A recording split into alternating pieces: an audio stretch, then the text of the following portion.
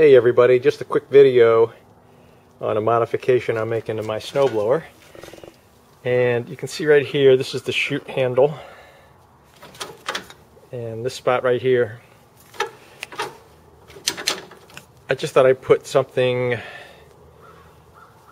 in it to minimize the wear, and because I don't want to grease it.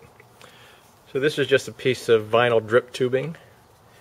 I'm going to split it lengthwise and then wrap it around this hole.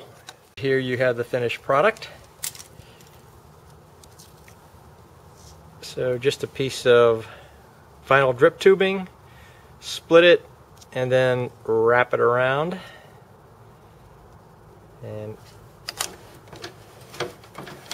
that should eliminate any wear.